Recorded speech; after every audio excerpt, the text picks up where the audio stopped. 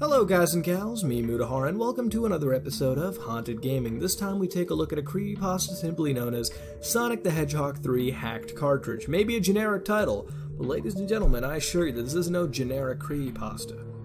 Well, I'm not going to spoil that for you anyways, but keep your quality expectations where they are. What's going to happen in this Sonic the Hedgehog creepypasta? Well, one thing's for sure, somebody is going to go very fast, and there may be some spook intended. That being said, this is Sonic the Hedgehog 3 Hacked Cartridge, so sit back, relax, and let's see what our blue hedgehog has to deal with in this creepypasta.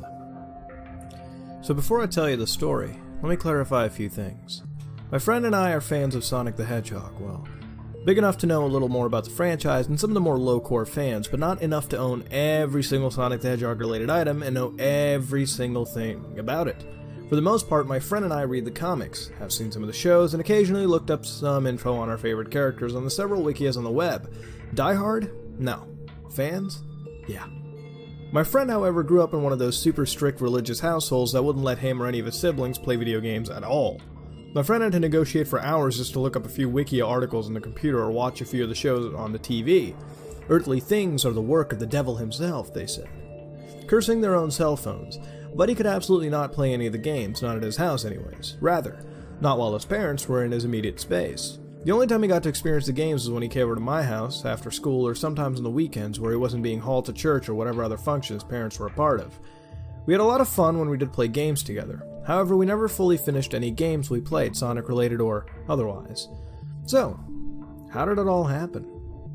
Said friend got accepted into some college in Europe some months ago thanks to some year-long insomnia-induced socialization-killing studying, and he was, and I quote, feeling very nostalgic. He called me up one day as I was finishing up some computer game and he was packing his stuff and prepping for his new adventures in Europe. This very talkative and easily excited friend talked my ear off and bugged me to death about getting together to play a certain Sonic game from our youth. His pestering and purposely calculated bush beating eventually made me cave when we finally arranged a playdate and decided on our game of choice. Our game of choice was Sonic the Hedgehog 3 and Knuckles. My friend saw me play this game once a long time ago, but he only saw mere seconds of it before having to go home. I remember his uncontrollable excitement as I zoomed through the stages as Hypersonic, bashing enemies to a poof, with little to no effort thanks to the glowing and shining double image sprite. My friend was dying to play it and complete it since the very moment he laid eyes on it. He wanted to do so with me before he went away for some 4 years plus. I remember sighing to myself after we ended the call. I wouldn't have been bothered by any other Sonic game, but the thing is that I had played this game so many times as a child that just hearing its name drove me to some type of nostalgic insanity. Like singing your favorite song over and over until you dread ever hearing its melodic patterns ever again. I knew this game's distinctive and long story. I knew the game's once cool tiny secrets. I got all the game's endings and, well, long story short, I knew this game inside and out. I thought of playing it again for the sake of nostalgia. No, honestly, it just seemed like a complete chore. But I agreed to it, and I'd have to stick through it to the end for the sake of my friend. Life, nature, and irony struck after the day of the phone call. The week before the playdate was absolutely chaotic. For whatever reason, life threw random, unnecessary, and just plain weird shit at me every chance it could find. For example, a raven cracked my windshield, then proceeded to poop all over it. I woke up early and cranky on the day of our playdate and realized that I no longer had my Sonic and Knuckles and 2 cartridge required to play Sonic and 3. About several months ago, after what I hoped to be my last and final playthrough of the game, my younger brother decided it would be a great idea to fuck with their big sister and give both copies a bath. This left me with nothing but accurate memories of its completion and a now very dusty interlocking cartridge that made Sonic 3 possible for the Sega Genesis. I all but fly out of bed, hurried into my Raven-phobic car, and drove thrift store to thrift store to find Sonic the Hedgehog and Sonic and Knuckles. It took half the day to find the copies of the game. Both were in different stores in 2 different and very distant parts of town. The prices for the games varied.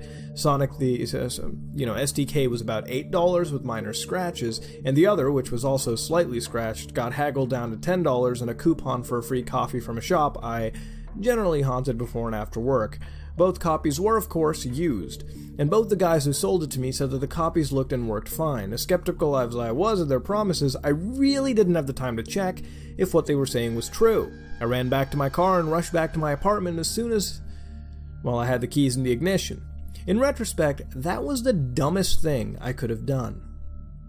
My friend arrived not seconds after I walked back into my apartment. He made this apparent by knocking on my door and ringing my doorbell in a very rapid, continuous, and annoying fashion. He was so frickin' excited about playing this game that he made kids at Disneyland look hopelessly bored, if not helplessly lethargic.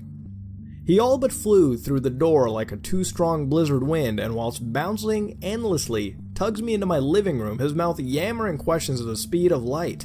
I sighed and prepared for the evening by quickly dusting off my trooper of a Sega Genesis, interlocking Sonic and Sonic 2 to get Sonic 3.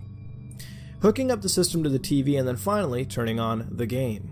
The Sega logo and voice chorus popped up, following by the 3D Sonic that had spun himself into a title screen. The little blue hedgehog shook his finger back and forth and winked whilst giving us the signature half smile, while Tails flew in the background in the tornado over the blue seas, blue skies, and blue mountains.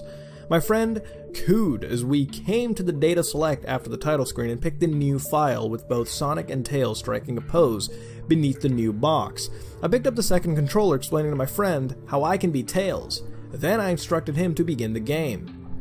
As soon as the intro cutscene began, my eyes grew wide with irritation and disbelief. This was not the game I played repeatedly as a child.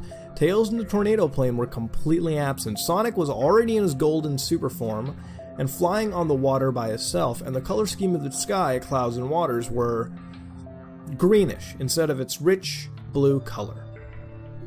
The music was also different, not slow, not fast, but different, like a chiptune incorporated remix. The intro also went much quicker than it originally did, as if someone fast-forwarded to the scene with Knuckles. Knuckles, instead of jumping from the ground and knocking Sonic backwards, only stood still and faced the direction in which Sonic came. Sonic's animation did as it should have when he bumped into Knuckles, flying backwards and blinking before landing on the ground. Sonic, however, dropped no emeralds upon landing. Knuckles, after a beat, finally left the scene, and the gameplay began with the Angel Island Zone 1 Act 1 displayed in its mega annoying font. I felt panic and anger crash through me like a hurricane. One or both of the games I purchased was hacked. Gently used, my honey-coated ass.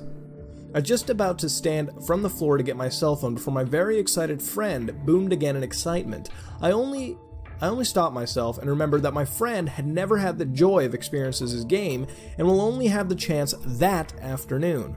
Even if the game was hacked, this friend's excitement and ignorance kept me from ruining this precious time we had together.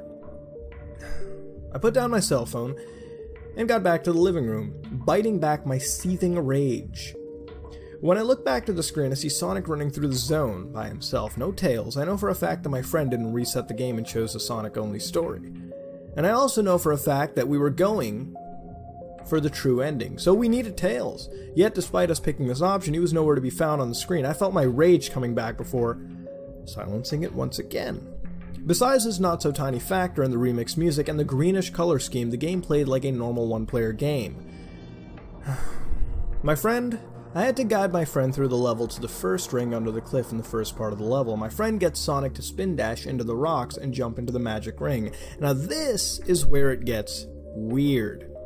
The secret world was supposed to have a top-down view of Tails behind Sonic on top of a checkerboard, spherical 3D plane with even tinier blue and red spheres lining the plane.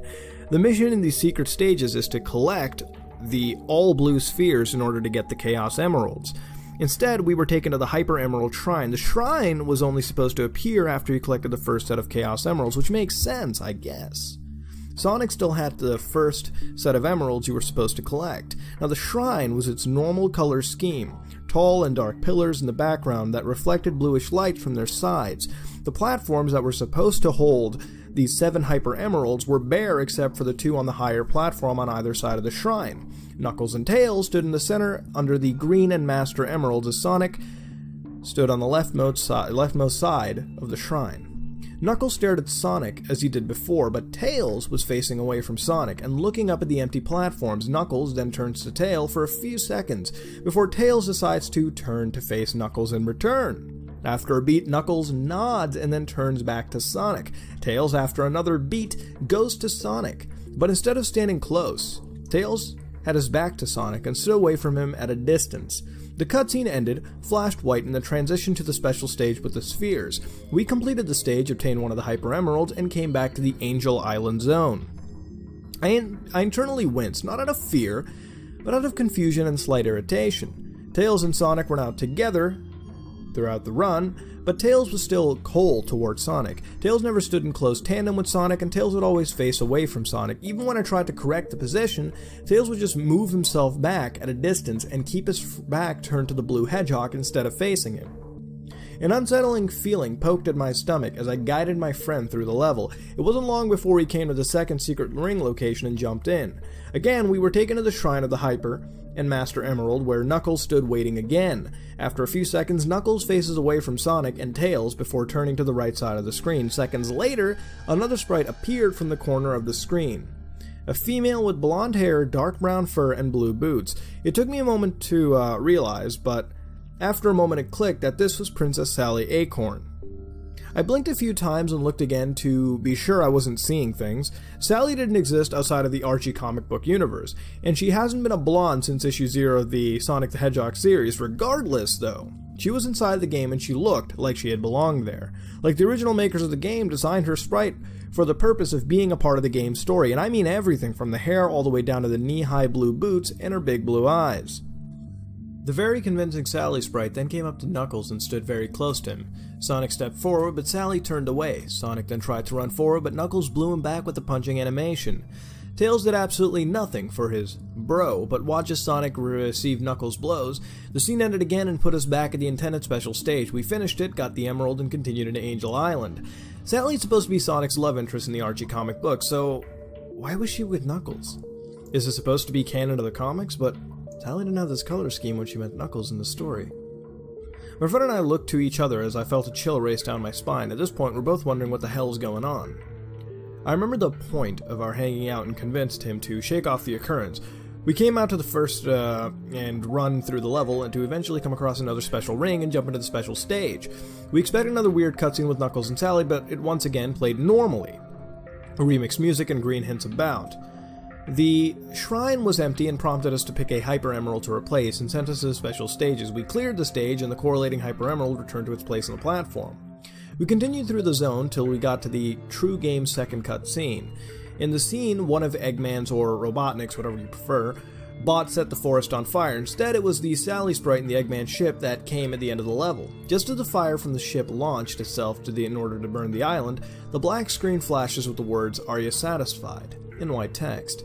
The message in black screen disappeared and led us back to the cutscene. The fires that enveloped the screen burned a pixelated, sickly green color and slowed to an almost rhythmic dance crawl before it froze. The music, along with the game, halted to one long monotone note for what felt like hours. The combination of the colors and the relenting notes set a feeling of sickness in my head and stomach that lasted as long as the sound buzzed throughout the apartment. The green fire slowly grew yellow in the center and continued to rouse my stomach until I gagged. "Hey, is this supposed to happen?" my friend asked, his restless excitement now replaced with concerning confusion. Before I could answer him, the game unfroze itself and continued with the cutscene currently in play. The flames poured down the screen and reveal Angel Island under pulsating green and yellow fire. Still distant Tails and a standard disinterested Sonic stand waiting for us to continue the pursuit. Our friend takes the controller and continues. Without waiting for my reply, he continues straight ahead, asking me where the next special ring is. I debated the options in my head: stop the game, and stop any more potential surprises from coming up, or keep this going and give in to the notorious plight of curiosity. It was loyalty that won out over every raging emotion within me instead of clear logic. We continued our special ring pursuit in impatient silence. I could feel the hair rising from my skin with each moment we progressed further and further into the stage. The green and yellow fires danced and waved in a way that made my head ache in the most worst of ways. My friend sat with great stillness and absolute reticence as he navigated the stage and came upon the last ring we needed to become hypersonic. With little to no hesitation, he jumped into the oversized ring and the special stage commences. Another black screen pops up while writing, "Was it worth it?" Was she worth it? The screen flashes back to the special stage. We receive several blue orbs and try to ignore the first as the second message overtakes the screen with a sudden flash. In the walls. We retrieve another several orbs under the floors. We get the last orbs in the stage under Sonic and Tails' feet, and the back of the stage fades to a dark green and yellow tone. The Hyper Emerald came towards us and grew very large to the point where it envelops the entire screen, leaving just a running Sonic and Tails in a large green emerald graphic. The screen cuts to black before going to the score screen. The usual white screen containing the scores and emeralds was now green and said the words that were supposed to say "You can now use Hypersonic" and they were again replaced with "The Mighty Will Fall."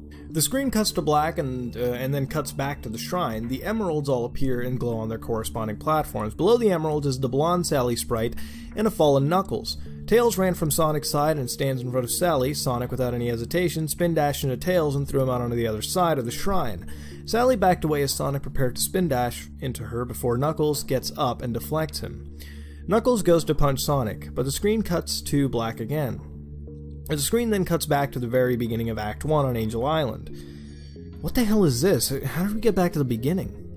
I felt sick. The green and yellow colors were even heavier than before. My stomach churned and I just wanted to move on to the next zone as quick as possible.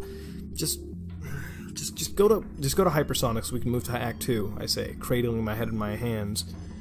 I tell him what buttons to press, and then the chiptune remix changed to the standard music heard in the title screen as Sonic turned from blue, a shining white color.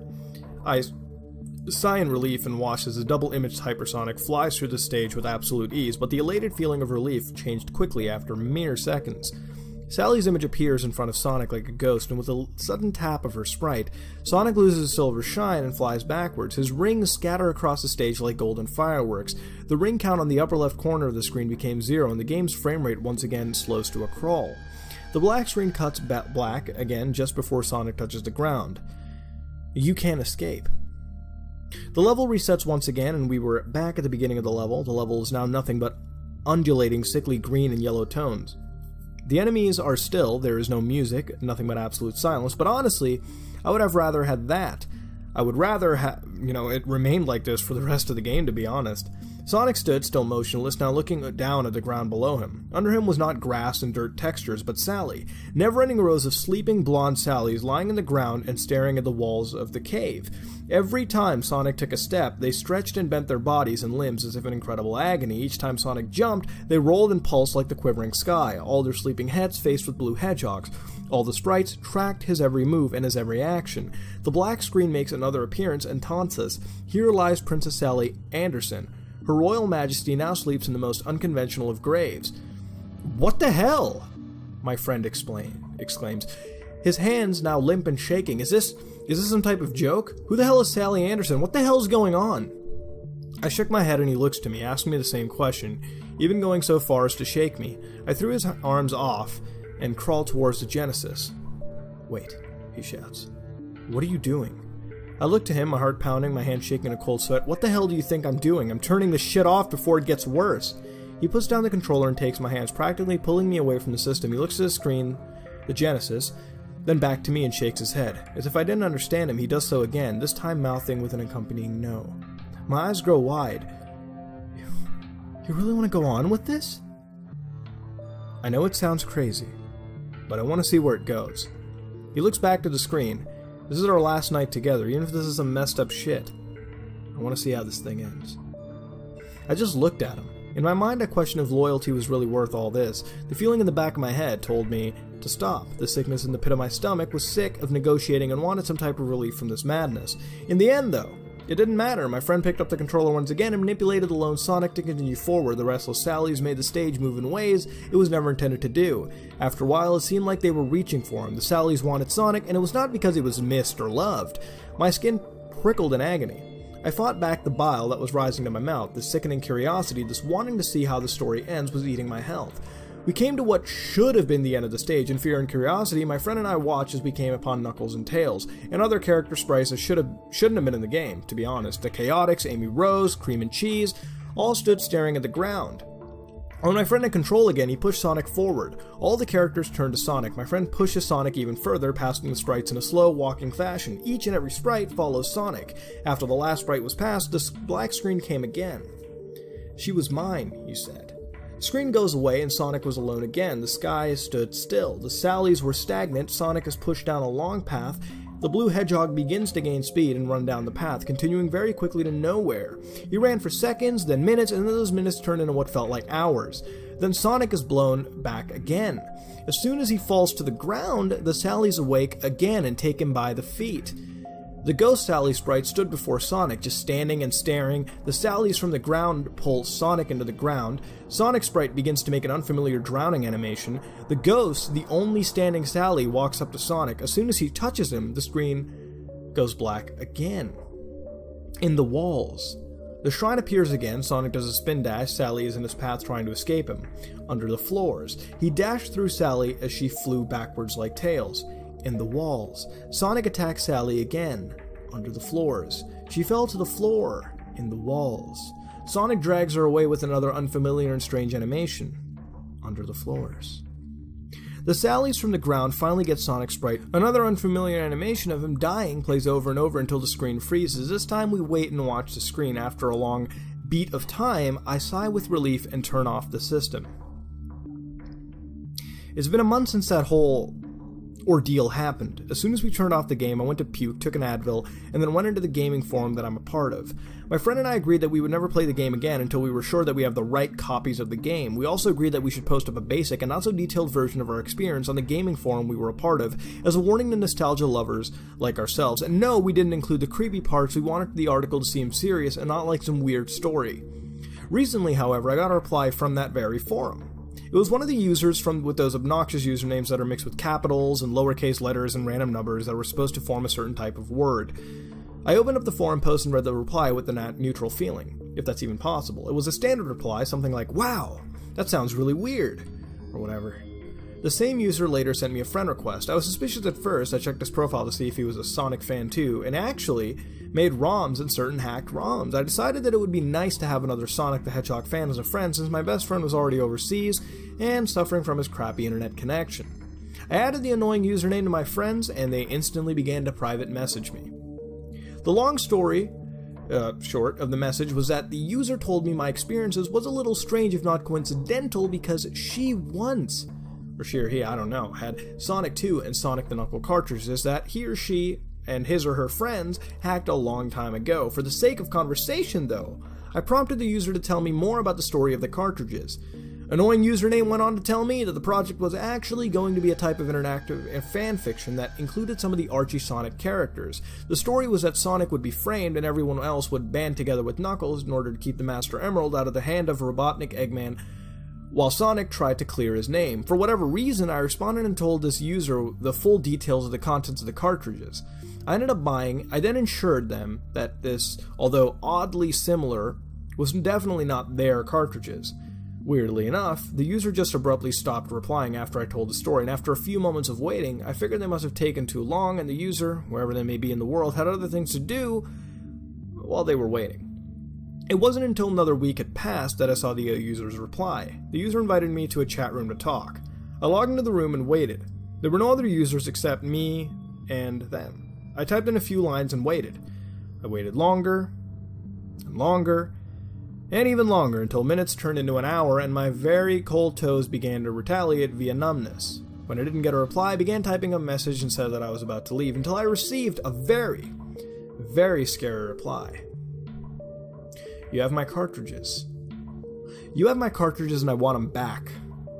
Give me your address. I can pick them up." The hairs on the back of my neck stood erect, and a screaming voice in the back of my mind told me to leave the chat room at once and block the user as fast as I possibly could. I started to shake, not from cold, but fear. I struggled to find my mouse on my desk with out-of-control fingers. The user replied again, "You weren't meant to see what you saw." My friends ended up taking those cartridges after we fell out and stopped the project. They must have hacked them behind my back before returning them. They weren't meant to be sold to the stores. I sold the wrong copies. Give me your address so I can swap copies. I have ones that aren't corrupt. I'll give them to you for free. The replies were rapid, almost as if the person typing the messages were in a state of rising panic. They got progressively more aggressive with each reply. "Hello? Hello? Are you there? Hurry up and give me your address. Give it to me! Give me your fucking address!" I was frozen.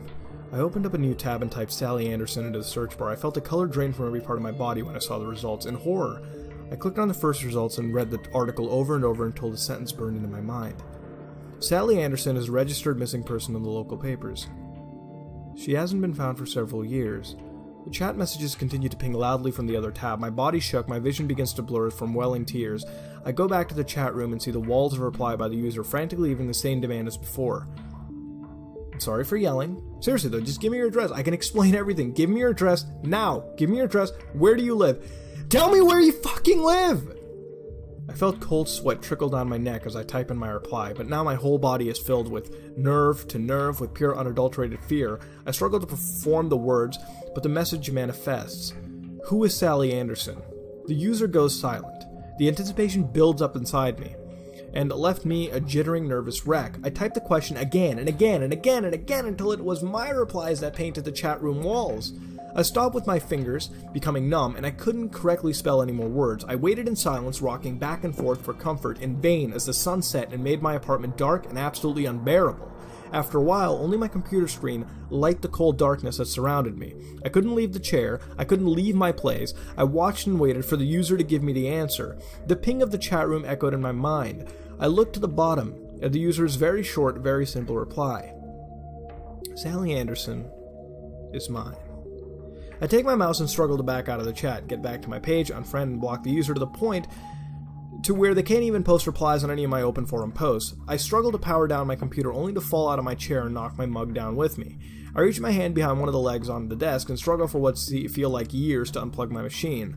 I struggle to my feet, turn on all the lights, and pace for a long time between the kitchen and the living room, repeating the phrase in my mind that has haunted my thoughts since the moment I saw it. The phrase echoed in my mind throughout the late night. It echoed into the early morning and into the afternoon. In the walls, I couldn't sleep. Under the floors, I can't sleep. So today, after another week of fucking insomnia-induced paranoia, I finally decide to plug my computer back in and try to contact my friend in Europe. I check my inbox to see many emails of the junk and important variety, except for one. The sender wasn't named, and the email was titled with the words, "Found you." I studied it for several minutes before opening it, and I read the message out slowly. I found you. I know you live in those mediocre fucking apartments off of Anderson Street. I know you work at that sad fucking excuse of a printing shop off 3rd Street in May. I know you go to Pauline's Coffee at 6 a.m. before you go to work at 2 p.m. and after you get off. I know you drink cappuccinos with heavy liquid creamer and extra sugar with 3 sticks of cinnamon. I know the car you drive is a blue 2000 Honda Civic with a large crack in the windshield.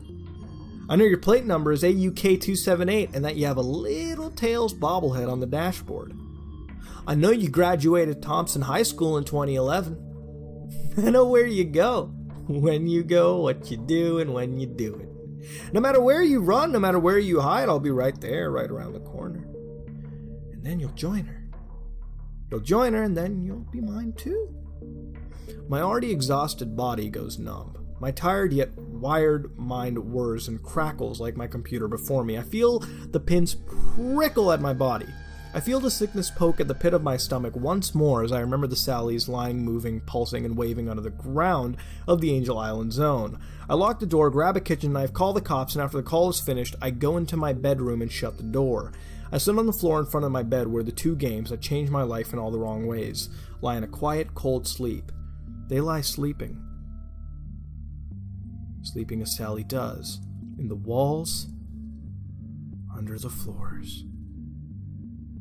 Well now, would you look at that? A good Sonic creepypasta. We have not had one of those in quite a long time. Now, good build-up, well-paced, let me tell you that. Let me tell you that right now from the start. Very good build-up, and the pacing is a success. Now, it went far beyond the video game it even mentioned. Now, good mention again, I have to bring up, is the screen caps that were shown throughout the story. You must have seen throughout the video if you were watching the video section of the creepypasta. And again, this stuff helps overall when, you try to image the story in your head. And I do have to mention that they were done really well. In fact, they actually look like they were coming out from the real Genesis game. So, great touch there. Now, the acquisition of the game and every detail with the story felt normal and believable, and that adds to everything. If one piece of it falls short, then the whole, house of cards, so to speak, crumbles. And now, one of the other things that I really liked was the mix of 2 protagonists, one that had no idea what was going on, and one that actually really did have an idea. It was a really nice contrast, really nice touch. You had somebody that knew there was something wrong with the game, but you had somebody who was fresh to the experience, and as time went on, they themselves knew this wasn't what it was supposed to be. It was actually really messed up. Now, towards the end was interesting. You know, they brought this stalker serial killer type individual, and initially I felt like, okay, this is haphazardly thrown in, but towards the end of the story, when you see that repeated dialogue, you know, and it starts to come full circle, it makes sense. You know, it starts to click, so to speak. Now, to have some fucked up serial killer in behind the shit honestly did feel pretty haphazardly thrown in, once again I mentioned, but as again it clicked, the premise itself was interesting. You know, in reality, could it happen? I mean, sure, maybe some dude, maybe some fucked up individual like this exists. I mean, our world is huge, there's a ton of people out in the world, so I wouldn't put this past anyone.